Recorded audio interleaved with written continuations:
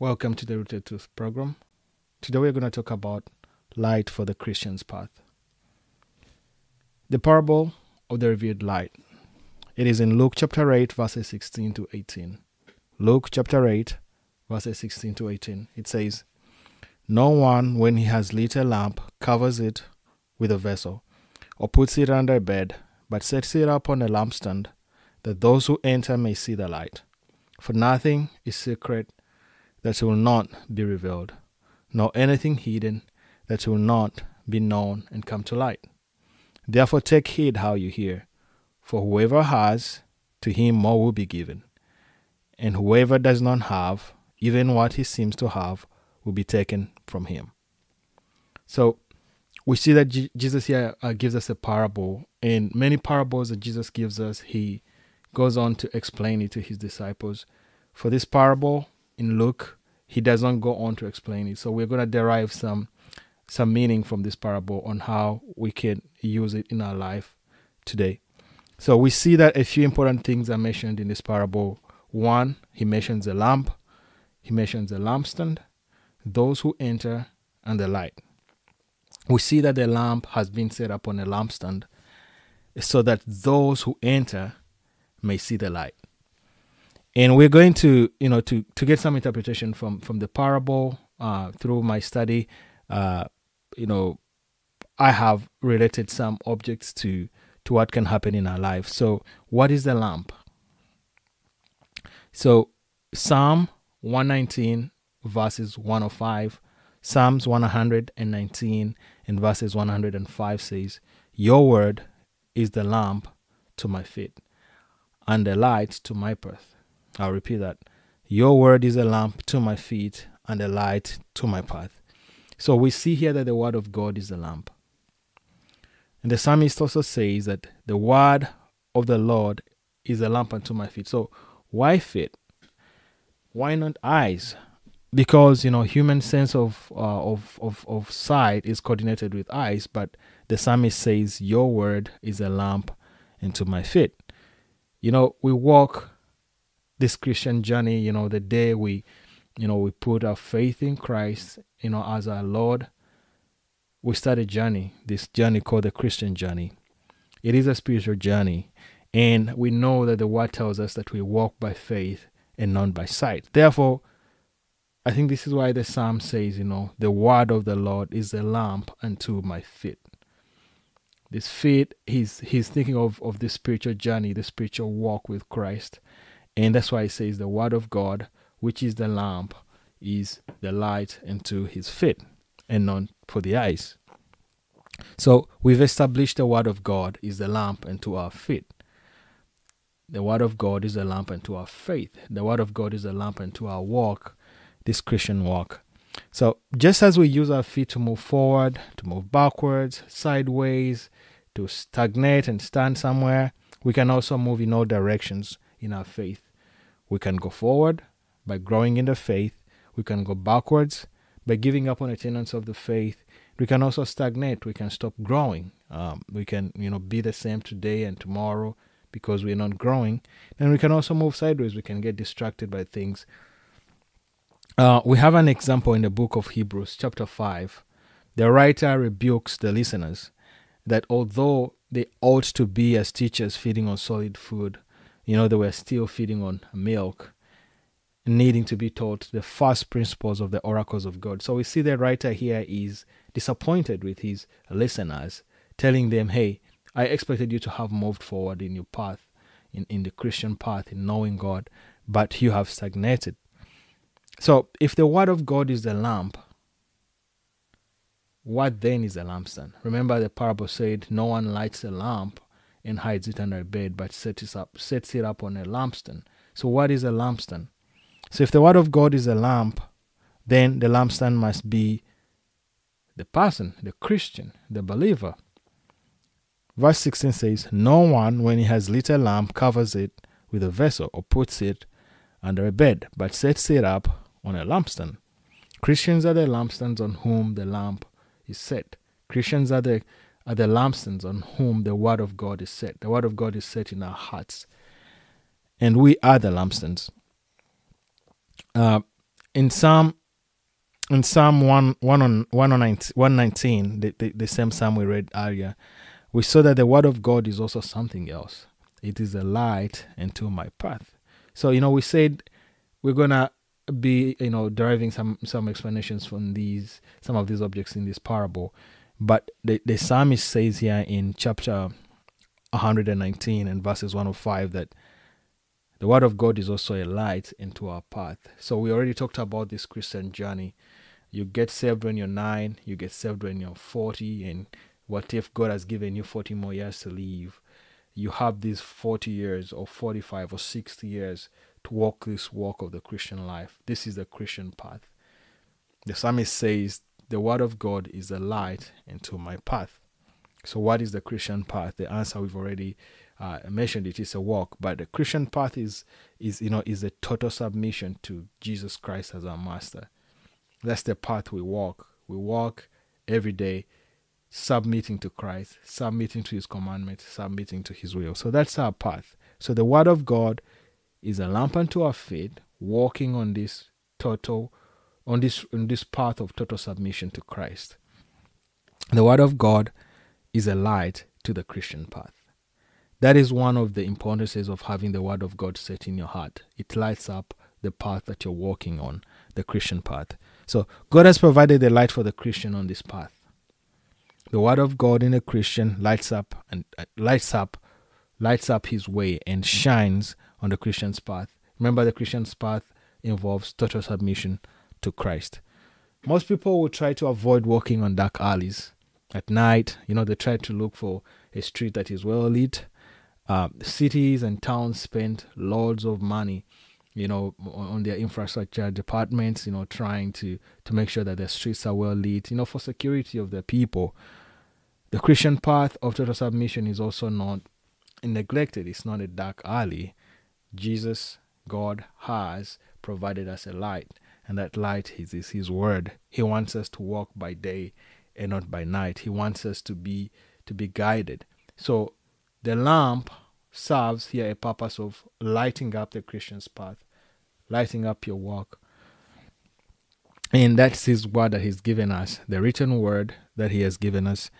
However, it is our responsibility individually as a Christian to set that light in your heart. You see, God has given you the light. You are the lampstand. The parable says no one lights a lamp and hides it on a bed. So it is your responsibility as a Christian to set that lamp on the lampstand, which is you. And so a few questions here. Have you set the lamp on a lampstand? Is the word of God set up in your heart? How does the word of God light up your Christian walk? Is the word of God the lamp unto your feet in the marketplace of ideas? Does the word of God guide your thoughts? Does the word of God guide your every decision that you make in your life? Does the word of God light up your path? So you can answer those questions yourself. One of the great value of setting up the light of the word of God in your heart is that by that light, you can see everything else. It's like seeing the whole world through the spectrum of the word of God. So the word of God, by that light, you can see everything clearly. You can see culture through the word of God. You can see everything. When culture around us is changing, you are seeing everything through the light of the word of God. So to you, there is not a lot of change because you have this constant word of God that's going on in your heart. See, when the enemy attacks along the way, along the way, you can see him a mile off because the light of Jesus Christ is already shining in your life. You can see temptations way off. You can see the devil trying to attack way off because your path is well lit. Unlike if your path is dark and someone is trying to attack, you don't know. You just don't know what is coming from the dark. But when your path is well lit, you can see what is coming straight ahead. So when your path is lit, you can size up the enemy. And, the Bible tells us that sometimes we'll have to stand and flee and fight. Then other times we'll have to flee. Sometimes we'll have to stand and fight.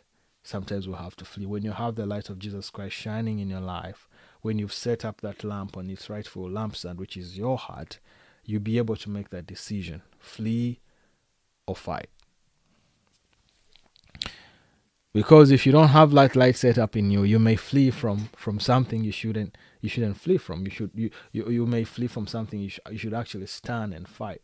And then you could also make a bold move to stand and fight from something you should flee. Take this as an example. You're walking on a dark alley, and then you see some shadowy figure coming your way, and you hear some noises in the bushes.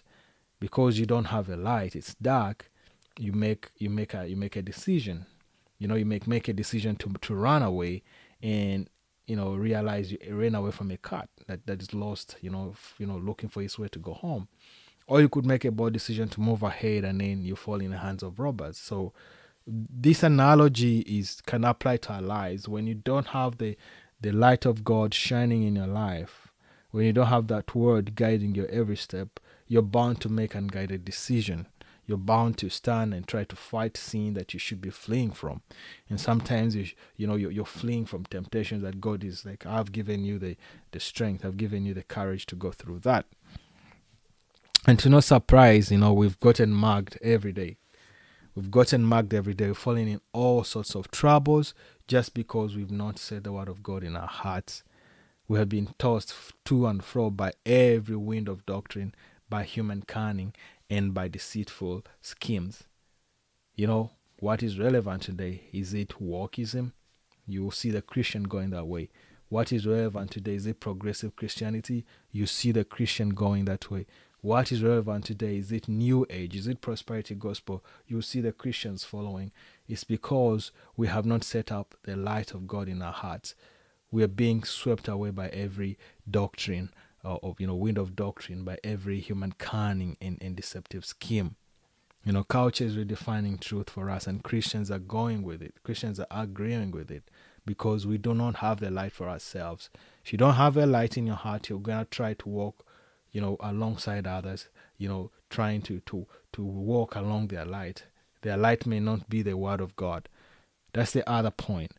When you set up the lamp on the lampstand, you set up the word of God. Your word is a lamp unto my feet. You don't set up anything else. You set up the word of God in your heart. So the second value of having the word of God in your heart, the second purpose of setting up the lamp on the lampstand, is that by that light others may see. You see, the parable gives us another reason why the lamp should be set up on the lampstand. It says in Luke chapter 8 verse 16, I'm going to read it again. It says, "No one, when he has lit a lamp, covers it with a vessel or puts it under a bed, but sets it up on a lampstand, that those who enter may see the light." See, that's the second purpose.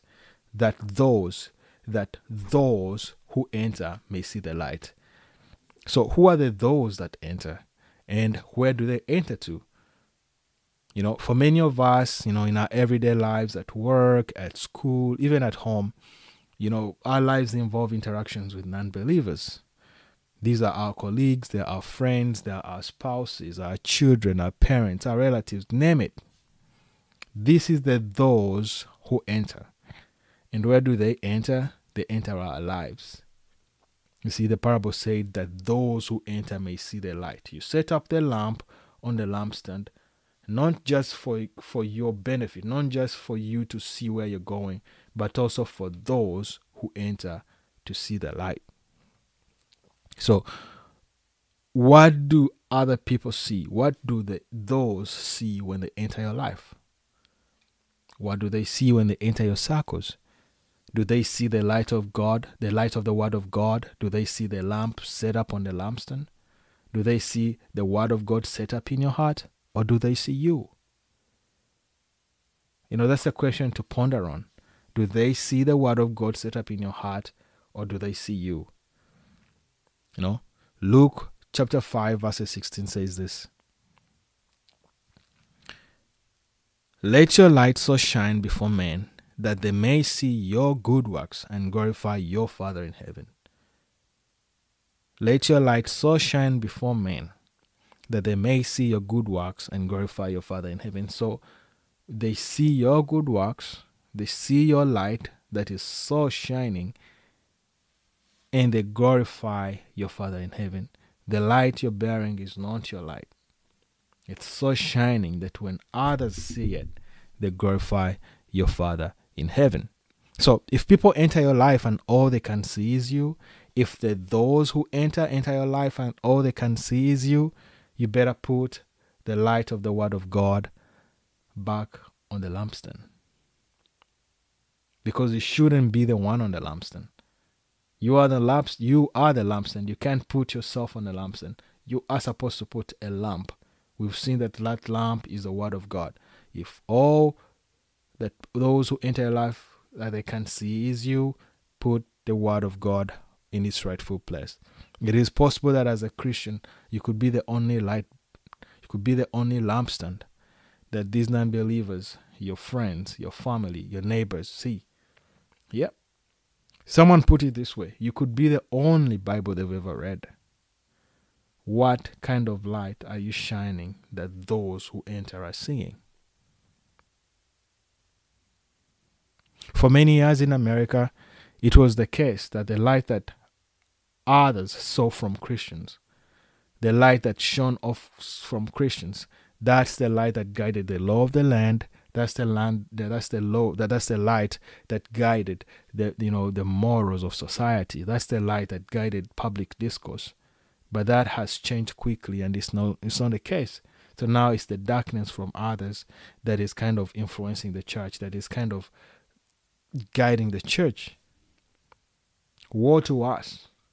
Woe to us individually. Woe to us as a church if we let the darkness that we are supposed to influence be the one now influencing us as a church. See, when you're the only person walking on a dark alley and you have a flashlight, something is going to happen. People are going to come and walking around you, they're going to come walking along you because you are the only person with the light. And that's what used to happen in this country.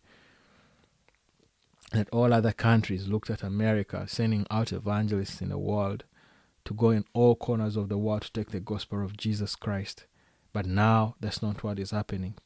It could be in your own life. There's a time you had the light of Jesus Christ shining in you, and your neighbors saw that, and your friends saw that, and your parents saw that. But now it has dimmed out. And no one is entering your life because you don't have light. No one would want to come along with you if you don't have light. If you're as dark, if you're walking in darkness as they are, why would they be attracted to you? But you see, when your light becomes darkness, it becomes the case of the blind leading the blind. So if your light that you had now is dark, even the people who are following you are going to walk away because, you all don't know where you're going. So what kind of light are you shining to those who enter your life? It's a question to think about.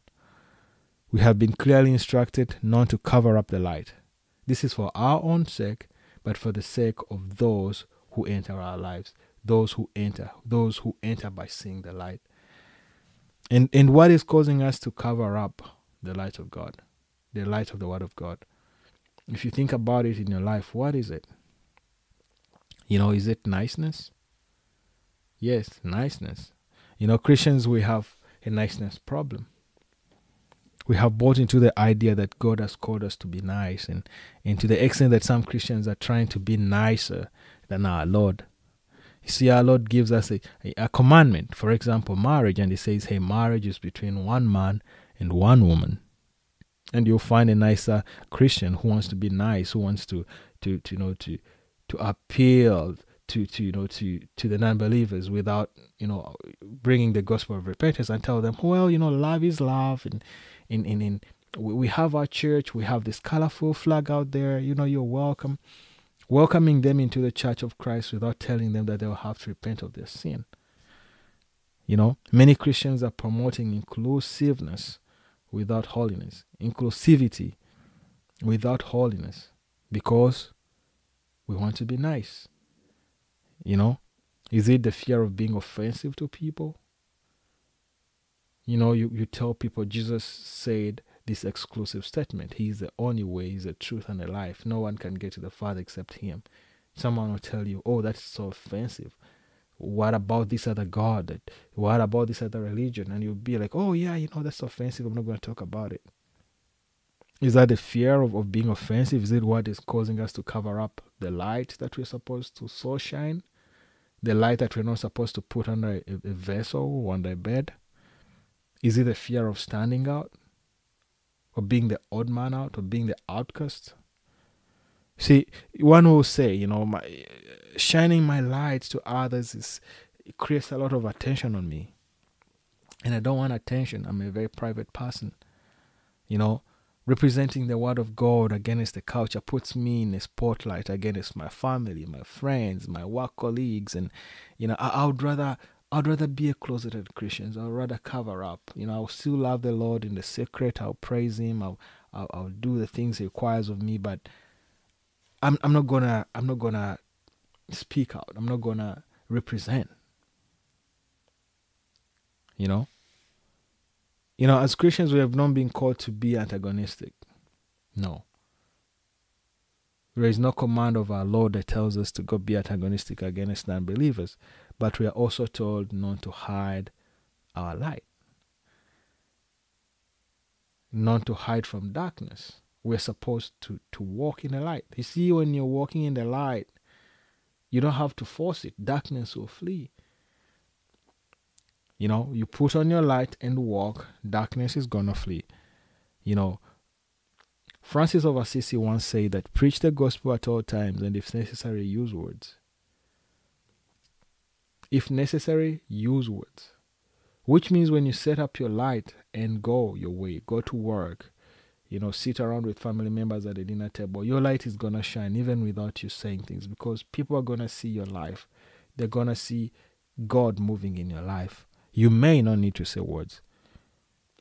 When the light is shining, it's so shining to others. It's not your job to force others to see it. The Bible says it's so shining. Your job is to set it up on the lampstand. Set the word of God in your heart. Let it guide your decisions. Let it guide your thoughts. Let people know, before he makes a decision, he's going to pray about it. He's going to seek the Lord about it. He's not going to deviate from what the Bible teaches.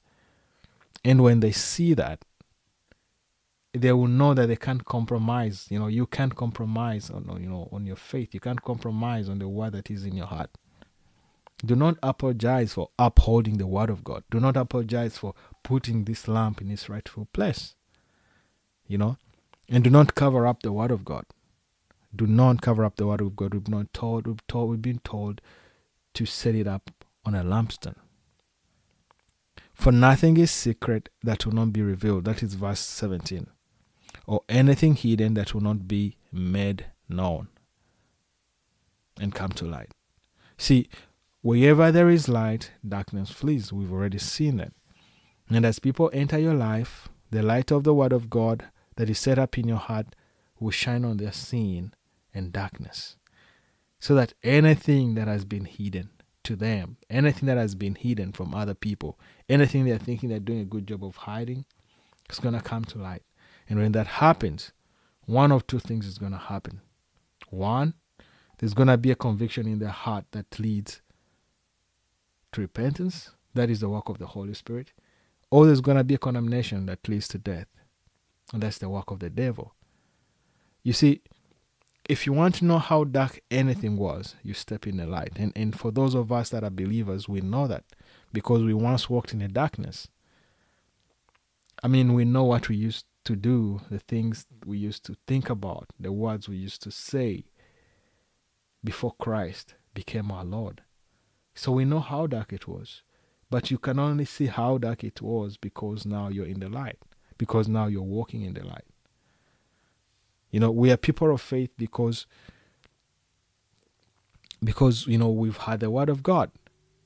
And that word of God lights it up every day in our lives. So you want to know how dark anything was? You step in the light. You know?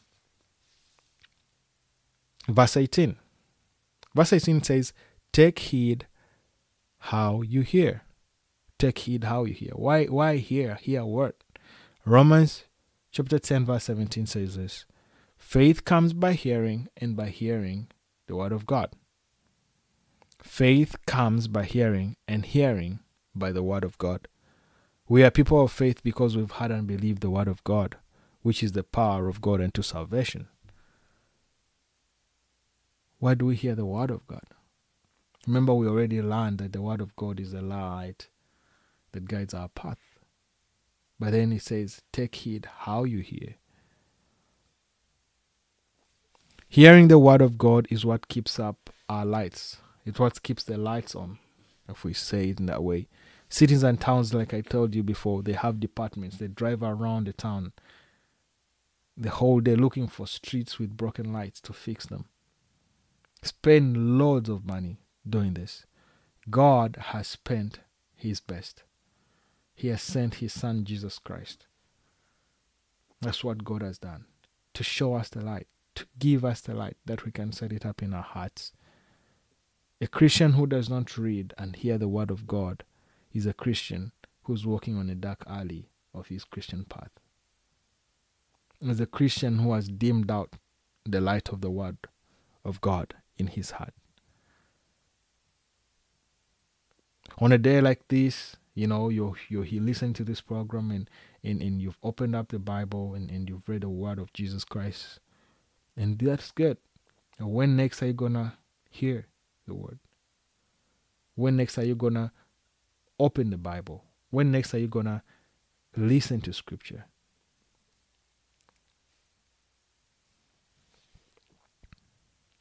Moving forward in your spiritual growth means continually listening to the word of God.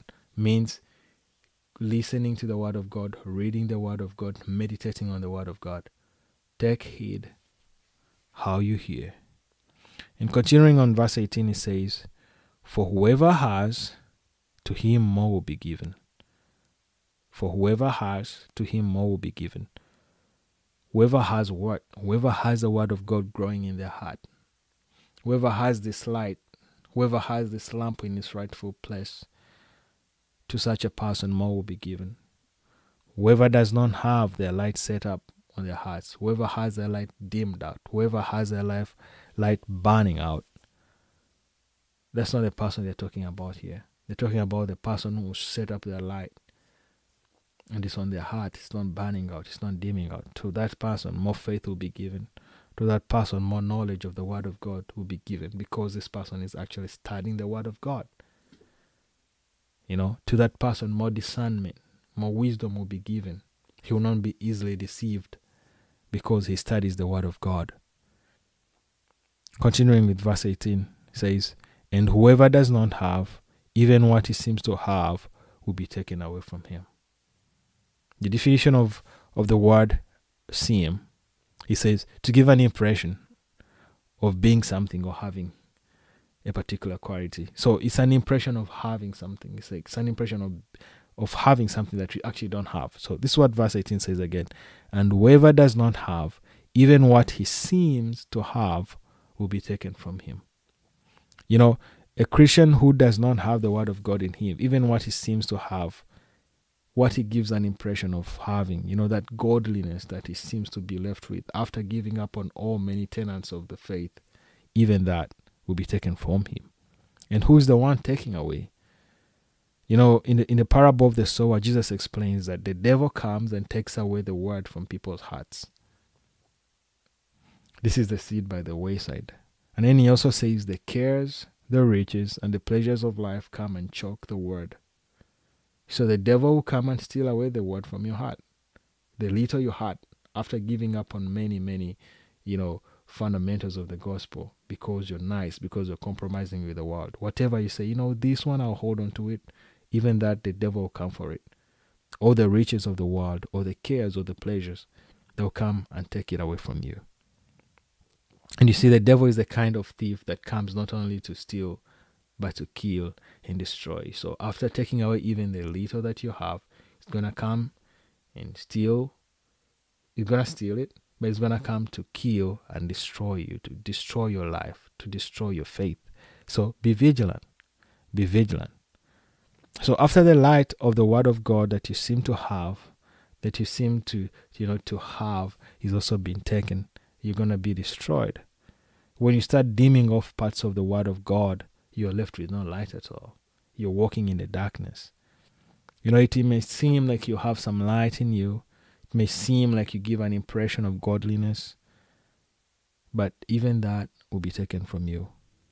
And I believe I'll walk to a Christian and say, your light is shining too bright. What you believe is so outdated. It's so offensive. It's so non-inclusive. It's so politically incorrect. Blah, blah, blah, blah. And instead of a Christian standing and saying, hey, I am a lampstand. I am not the lamp.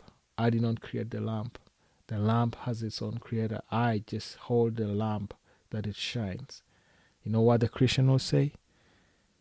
The Christian will say, oh yeah, you should be accepted in our congregation. Which parts of the word of God do you want me to dim off?